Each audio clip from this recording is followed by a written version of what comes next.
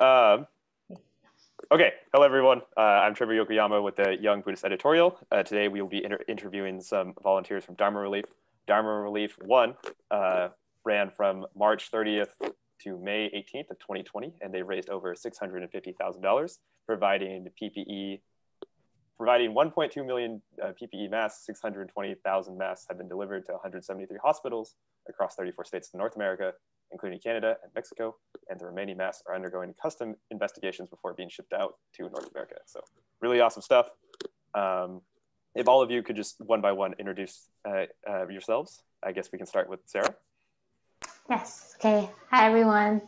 My name is Sarah Khan, and I was brought onto Dharma Relief from a WhatsApp group that my Buddhist meditation teacher, Guogu, he basically has a conversation group on WhatsApp. He was like, hey, so there's like a shortage of masks in America, and I know some people in China who have a factory.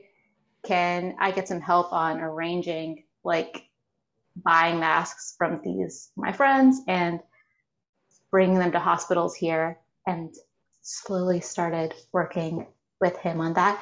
I've been a student of my Buddhist teacher, Guogu, for about 3 years.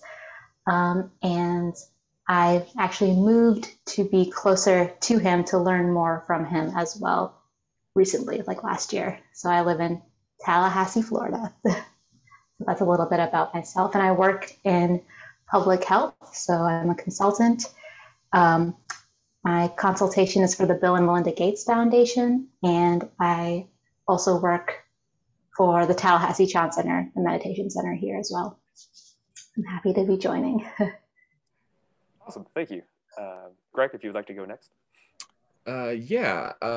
So I'm Greg Benza. And so, I have been part of the WhatsApp group for quite some time, like pretty much from the very beginning.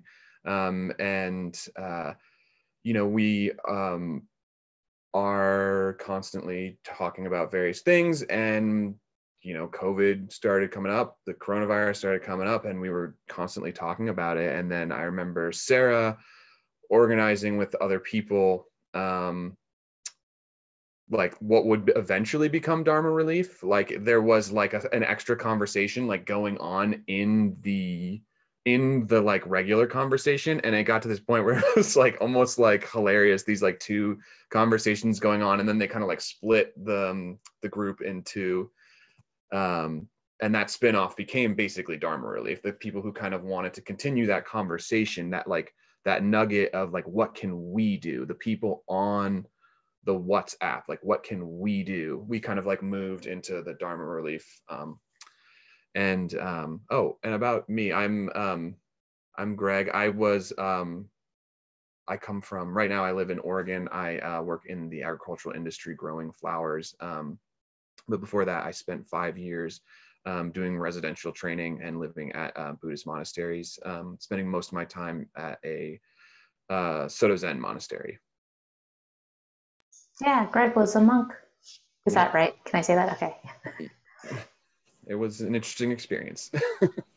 Awesome, thank you. Yiming, would you like to introduce yourself as well? Yes. So my name is Yiling Ling. I'm currently a PhD student in anthropology and live in St. Louis.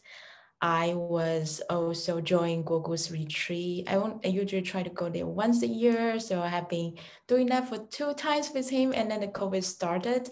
I think I also ran into, when I went to Tallahassee, I also met Greg and Sarah in the retreat. So it was kind of interesting that during the retreat, you usually don't have a chance to talk to each other.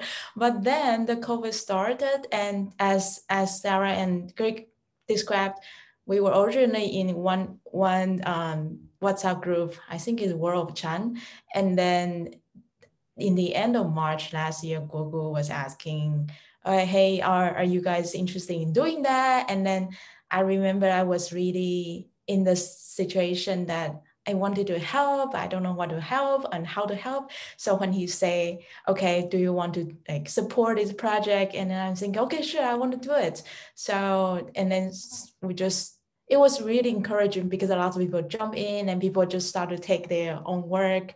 And then very quickly the project just get put together and then raise a lot of money, and we can start to contact people to donate PPE. So that I think that we can talk about the process more, but that was how I get into this project and something about myself. Thank you. Awesome. Okay. Anna, do you want to ask them your first question? Yeah, sure. So you kind of already answered, how did everyone get involved with Dharma Relief, but I wanted to hear just a little bit more about, what exactly got you guys started, and how did you, that timeline, you started in March 2020, how did you put it into action so quickly? I think it was like a lot of free time because everyone was stuck at home in that first week, and I don't know, just nothing to do. And Guogu, our teacher, was like constantly texting us about it, so you feel compelled to answer back. And then it was just, yeah, we all worked together and used all of our skills together to make it happen. And just like constantly talking. I think our WhatsApp group it was like morning till night, basically like pinging all the time for like the first week, which is when the majority of the fundraising happened as well. It was like we set like a first goal for 100,000. We're like, I don't know, we'll see what happens. We'll just let all our friends know. And then Guogu was like, yeah, I'll talk to all my like Buddhist other teacher friends and I'll see if they're interested. And then we met the 100,000 mark in like a day. And then we're like, okay, maybe 300,000. And then like all these different Buddhist groups, like their volunteers and people just like donated, just poured in money. And then me, Greg, Elang, and Guogu were like, what do we do with all this money? And then like we raised it to 600,000. And then it was like, okay, we need to buy masks with all this. And then so like we started putting orders in the hospitals and then like with the factory and then like finding hospitals to mail it. So that's a very long story short, I guess. I think one of the interesting parts about the speed was the amount of like kind of karmic forces and the power behind like a shutdown, a lockdown of the economy, people getting out of their jobs, like a historical pandemic. There was just like a ton of energy. And I think the original chat group was just like on fire in general with all sorts of stuff. And there was a tremendous amount of energy. And I think kind of like it was, we kind of were like, well, what if we, kind of push this energy into one direction? And Sarah, before you got on, we were talking just about one of the really cool things with Dharma Relief is just the wealth of knowledge and how like the depth of the resource that Dharma Relief is.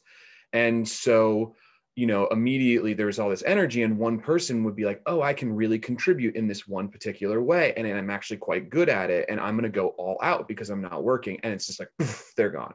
And then someone else is like, well, oh, that reminds me of this one thing I'm good at. And I'm going to do this part and I'm going to do, and poof, they're gone. And everyone's like, okay, I can do this. And then just everybody putting all of this energy into what they're good at for a very explicit like karmic goal is getting masks into people's hands. And that was really like, how can we do this? And like just taking these big forces and moving together as one, but also like within our individual skill set really kind of got masks into hands really quickly.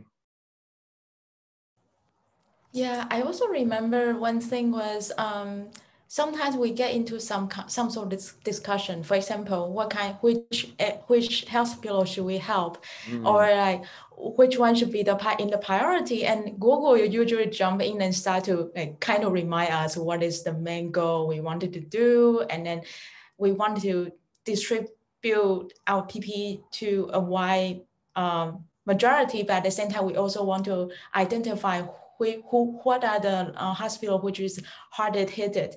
And then so I remember at the beginning there were lots of information like data analysis, and then Sarah had been making a map to show what are the hospitals that needed more PPE. And then so the information had been like flow really quick just because of everyone has those knowledge, and then they are all talent with doing that. So that was really impressive to see that everyone is spending their time and energy, and it's not about like one person or two person is doing this as a group. Yes. Awesome. Okay. So it seems like this one group chat kind of just took on more members, and then that's where Dharma Relief really started. And that's how you had all these connections and networking through all across the United States and to China, which allowed for the PPE to come so quickly. Yeah. I guess. Oh, I think there is, sorry, I just want to, if I don't remember it wrong, we were also kind of have some connection with the Dharma Drum Mountains people who were in China, right? Because they need to talk to the manufacturer, right? Yeah, that's right. So it was like one of the meditation centers in Hong Kong, Dharma Drum, Hong Kong. That was kind of Guogu's contact. And then their volunteers knew people at this factory that happened to be manufacturing masks. And because they had like connections with people, they gave that price for the masks at a really discounted price. Mm-hmm. So they were the ones like on the ground, kind of like talking to the factory owners and being like, okay, this is how much money that's been raised and how many masks can we get from that?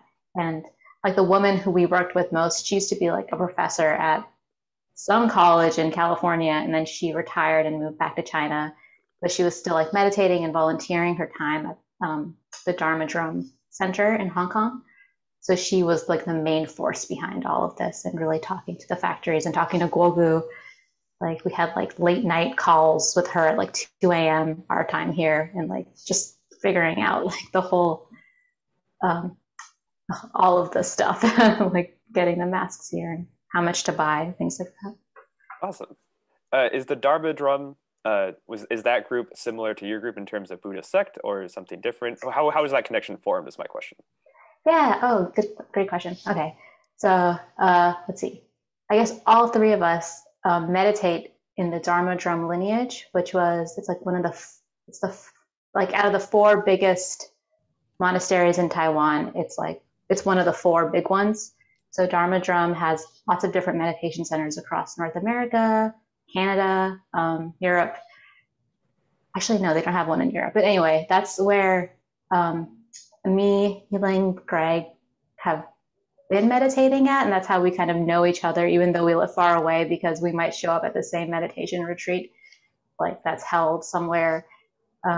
And specifically, there's one teacher in this lineage, Guogu, who's like amazing. So that's why we go to his retreats more than like other retreats. So that's how, and he's really active socially, and like has this WhatsApp group, for example, for us all to like join and talk to each other and share experiences about meditation and Buddhist practice specifically.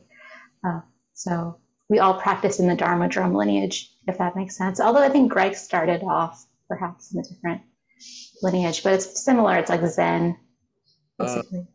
And to kind of put into perspective the relationship between Dharma Drum and Tallahassee Chan and Guogu, I was a Soto Zen practitioner, and I was kind of leaving Soto Zen for various reasons, and I was had jumped into Dharma Drum. Like that was the school that I was really interested in. I was going to all these Dharma Drum retreats and doing various Dharma Drum stuff, and then I'm used to in Zen where you don't really engage with practice without a teacher. And so it was odd in that Dharma Drum centers aren't really teacher based. They're more like community based, and they invite teachers from the outside. They come and they kind of do a retreat, but it's mostly just about the community. And so I actively went looking for a teacher in the Dharma Drum lineage. And that is how I met Guogu. And so I went to Tallahassee Chan. So maybe that helps or something. That's interesting. Because I'm originally from Taiwan, so I was curious how other people join this Dharma Drum lineage in Taiwan, because Dharma Drum was originally from there, so there are lots of centers and also lots of retreats. And then I joined the retreat when I was in college, already still. And when I moved to St. Louis, I found out they have a small branch in St. Louis. We don't have any like venerable here. So how it works, like Greek describe is our center will have to invite venerable from different center of Dharma, and then in 1 year, Gogu was here. So that was how I met Gogu. And then because of that, you kind of get a chance to get in contact with different teacher and then know who might be the person who have in Buddhist way you would say, have a deeper connection with you. And then so that's why I start to go to Gogu's retreat more, but also bring back what I learned from him to our local community. So that is something that I have been benefit a lot from everyone. Yeah, I actually went to I just want to, oh, sorry, go ahead. There's the Dharma Drum in Fremont. So it's like about, if you just take the BART, it's like, I don't know, an hour away, not even 45 minutes. And that I used to go to that one before I met Gogu. Yeah, thank you all for sharing that. I just wanted to kind of bounce off of that question. I think everyone would be really interested, like our audience would be interested to hear what you guys do at your retreats, because we have, we have like our own youth retreats, and I'm sure it's way different than yours. So if you wanted to share maybe some personal experiences with that. We sit.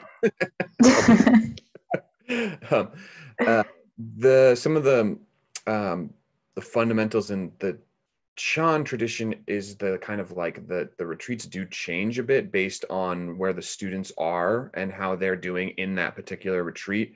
And then the retreats are also very different depending on who the teacher is as well. And sometimes the practices can be pretty different. I had one Dharma Drum teacher where during our walking meditations, we did recitation. So we did do a recitation of the Buddha's name during the walking meditation. But usually it's focused on seated meditation in about half an hour to 45-minute periods, punctuated with walking and various other like work and things like that. But what people are working on in meditation, like when they're seated, is different depending on where they are in their practice and how the teacher, like what the teacher wants them to work on. So even though there might be like 3 people sitting right next to each other, they might actually be working on 3 different techniques and be having like 3 very different experiences. But we all like work together and like follow a schedule together and are guided by our teacher. So it's really hard to say what an actual retreat looks like other than a lot of sitting. Yeah, it just looks from the outside. We're just all sitting, looking at a wall for 16 hours a day for 7 days, if it's a 7-day retreat, which is what we're doing. But internally, we're all working on a method to basically uproot greed, hatred, ignorance. That's what, at least, Buddhist principle of lessening those in our mind. And the best way to do that is sticking with a method for like as much as you can and seeing the workings of your mind. So not very glamorous, the retreats, but it's really great. I recommend you guys try it one day, a silent meditation retreat. It's really awesome. I wouldn't sell myself too short. It's exciting.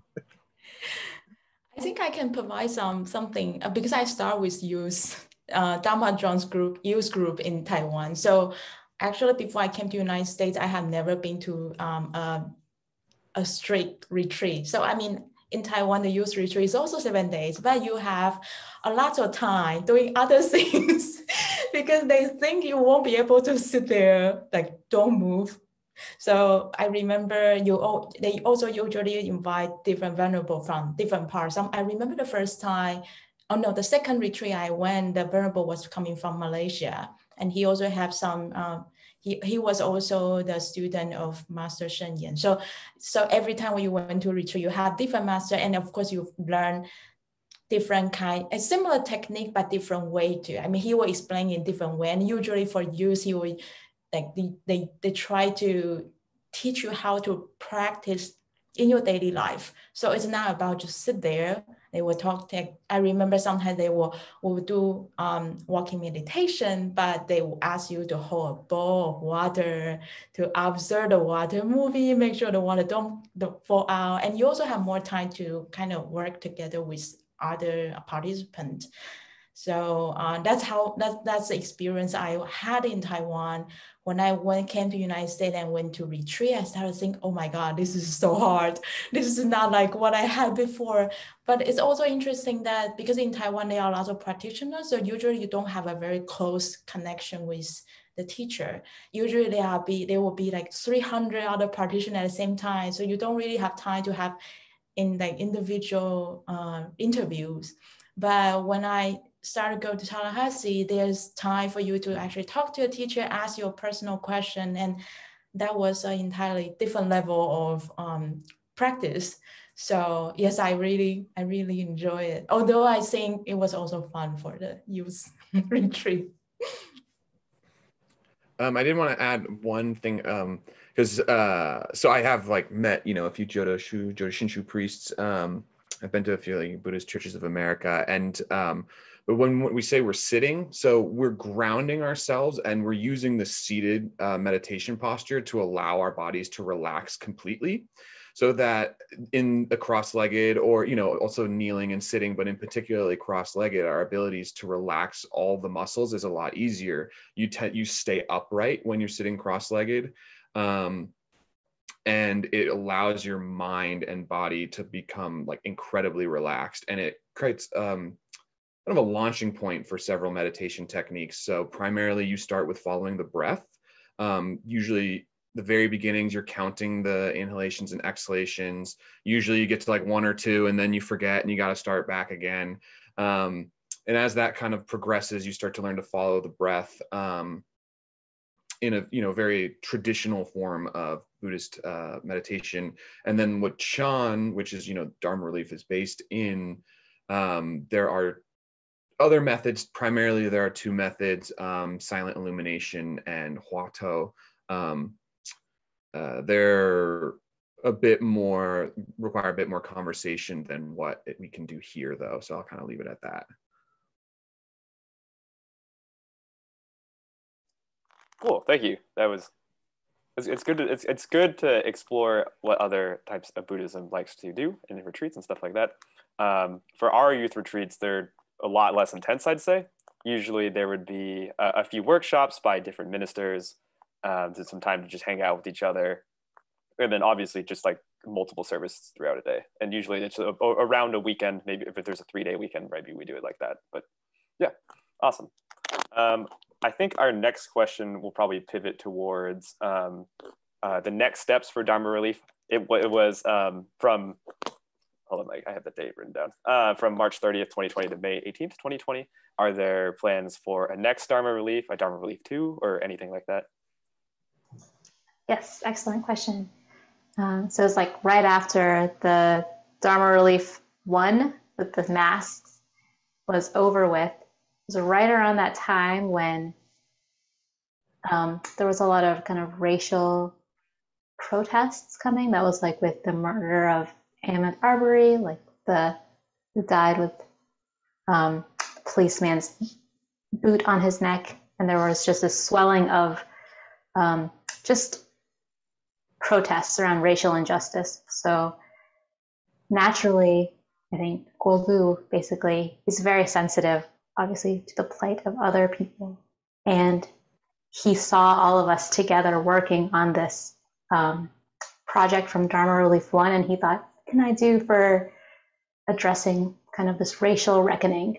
So he rounded up all of his like old Dharma buddies, his Buddhist teacher friends, and is basically for the past 7 or 8 months has been in conversation with Black Buddhist teachers and building kind of alliances with them and talking with them, and basically him and other leaders in the Buddhist field are making this group where they just released their mission statement last week, which is essentially to make all Dharma centers in North America more racially inclusive. So if you imagine if you're someone who is a person of color, if you're Black, and you go to a Dharma center that's primarily white or Asian, you feel automatically not included.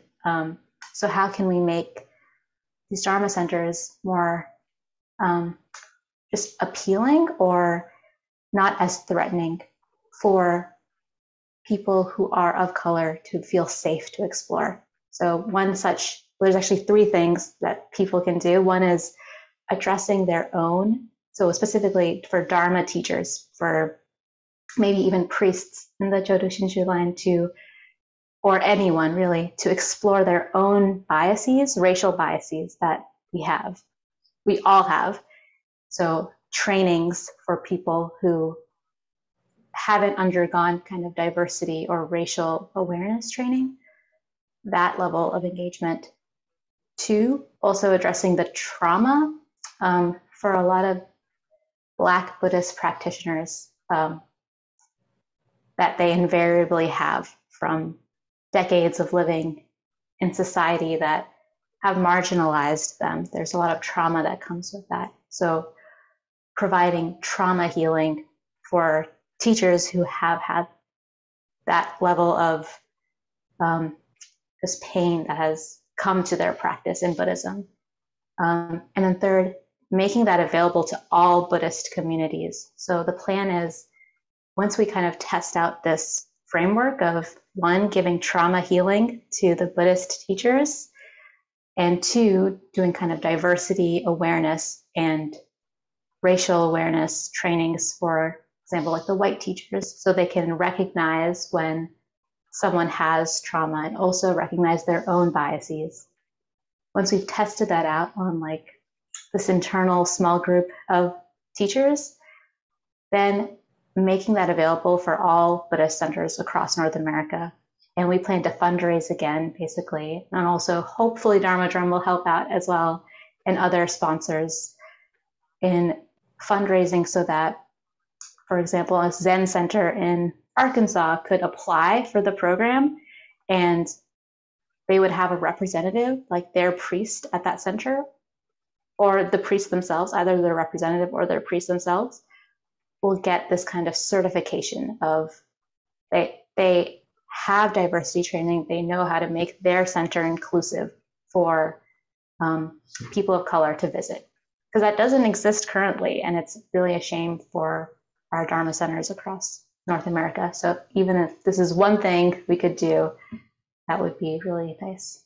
So that's the next step, is kind of racial justice. And then Dharma Relief 3, I'm not sure. That's going to be down the line. But yeah. Yeah, that's awesome. It's very relevant to the times we live in, I believe. YBE itself, we're trying to do some other outreach within our own community about racial justice and such. So perhaps there could be collaboration in the future. Yeah, whoever's reading this, take note. But yeah, Anna, do you have any other questions? Yeah, I just wanted to see also if like Greg and Yiling, if you wanted to expand more on what you were talking about earlier before we started the recording, on like what you were saying about vaccinations and everything. That doesn't have to do with Dharma Relief, but maybe what you're doing personally with that.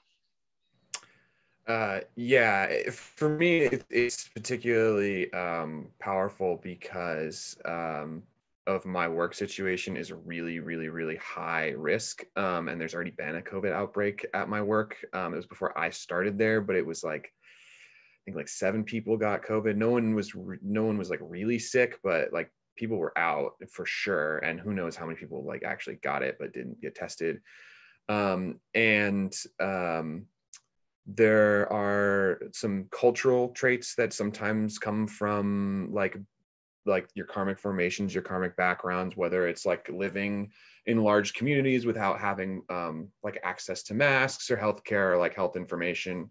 It can be really devastating when the community lacks like health information in general. And so I felt really uncomfortable not saying anything, but I can't like me being like, oh, you're wrong about this, or like this needs to be done this way because I'm telling you to do it this way, is not like, it was not going to make people more likely to get vaccinated. So I was just kind of like asked the boss like, hey, can I just like spend some time like putting together some information? And it actually has been really well received. And Sarah, thank you. That was actually really helpful. So I like used your links as a launching off point, but because we're all in where I'm in Northwest Oregon. Agricultural workers are available to get vaccinated on the 29th. And I really want us to get vaccinated at my work. Think, some cultural traits that the people who I work with share make it very difficult to deal with like crowd diseases. So like getting vaccinated really, really is the best option in this case. And dispelling any myths is really important. And I'm the first to just mention that from like when I started hearing about a rushed process on the vaccine, and I didn't know a lot about mRNA, messenger technology, that kind of stuff. I knew none of it. I was very skeptical too. And from like a different perspective, like I want the N higher in their control. I want longer term data. Like I wanted like this stuff that I just, wasn't gonna get. And now we've gotten to a point where how many millions of people have been vaccinated for, months and months and months. And then the information like mRNA vaccines can't even really do long-term damage.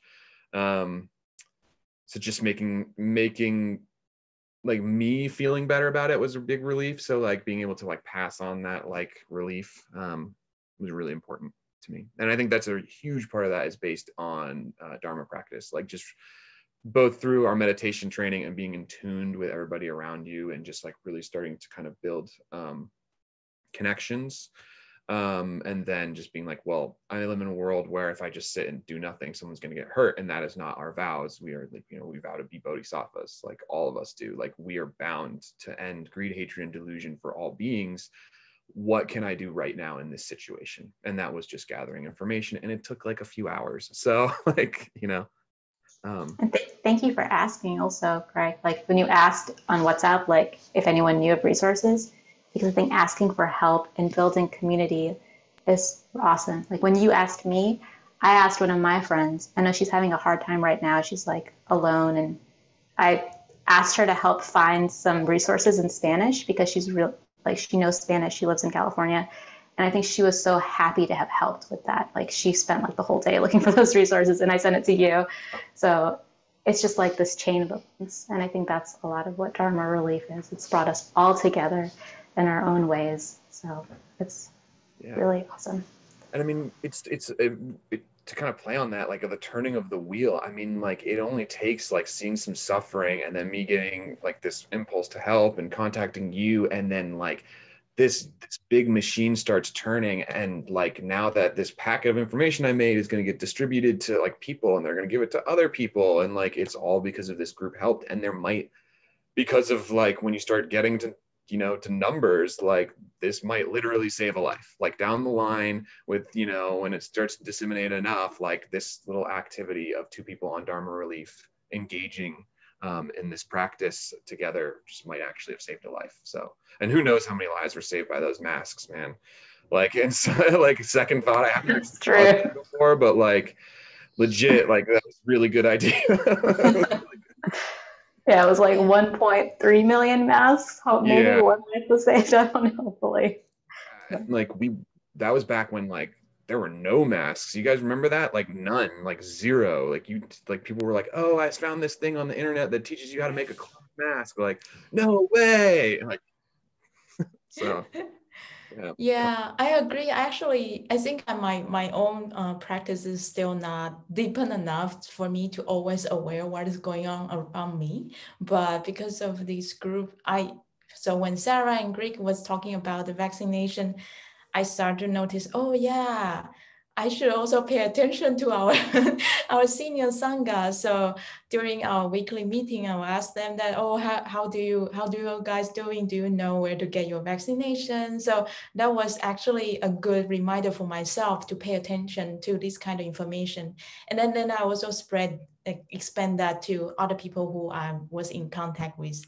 And then speaking of the mask, I remember back then, I mean, aside from Dharma Relief, I was also in two other mask distribution projects in St. Louis.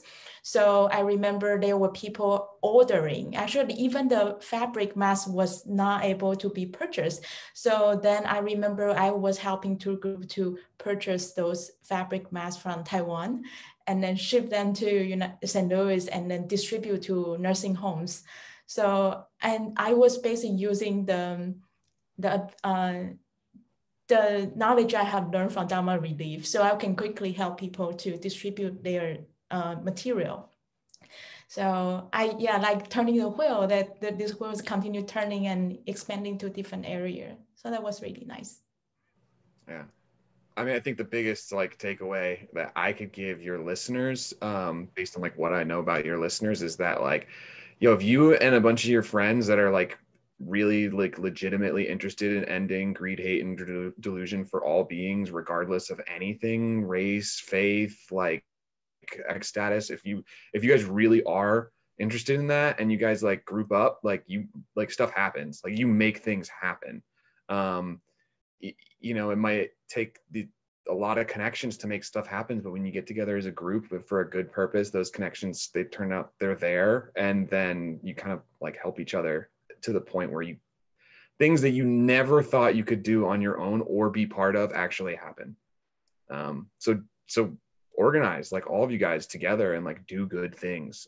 Even like in the Bay Area, like we used to do interfaith breakfasts where we did go to like Catholic churches and stuff like that and serve food to the homeless and things like that with different Zen sanghas and stuff like that. And man, we made so much good stuff happen just like getting up early and going to do that. And yeah, like band together with your friends and like do good work together. That's my last thing I think I could say. Awesome. Thank you. That's super powerful. And I definitely agree that a small band of people can make such a huge difference. Having Dharma Relief, even with YBE, they started with like 10 of us, and now it's large, I guess is the word I'd use. We're coming back up on our closing time. If there's anything else, any final thoughts anyone else would like to say, now is the time. Nope. Okay. Thank you to our volunteers from Dharma Relief. This was awesome. The work you've done is incredible, and I look forward to everything else that you guys can achieve. So thank you very much. Thank you for your time. Yeah, thank you, Trevor, Anna. Yeah. Thank you.